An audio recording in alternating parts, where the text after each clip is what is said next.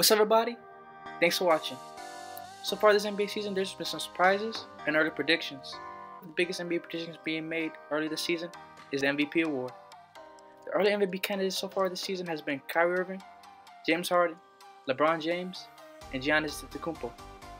Kyrie made a big move demanding a trade from the Cavs this offseason and was sent to Boston for Isaiah Thomas, Jake Crowder, Ante Zizic, and a Brooklyn first-round pick.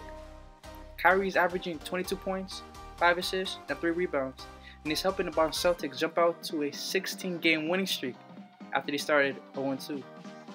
Talking about surprises, the Houston Rockets are the #1 seed in the Western Conference, including a season-opening win versus the Golden State Warriors.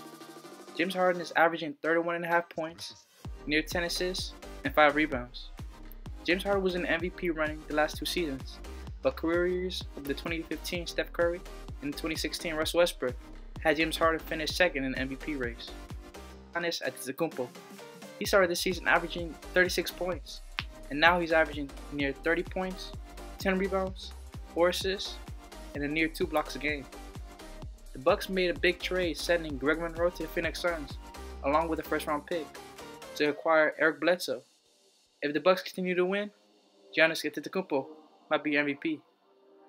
And LeBron James, with a new-look Cleveland Cavaliers roster, he's averaging 28 points, 8 assists, and 8 rebounds, and has been shooting the ball well on the current Cavs 9-game winning streak. Everyone comment in the comment section, who do you think is going to win this MVP award? And how is your favorite NBA team doing so far? Like always, thanks for watching. See you soon.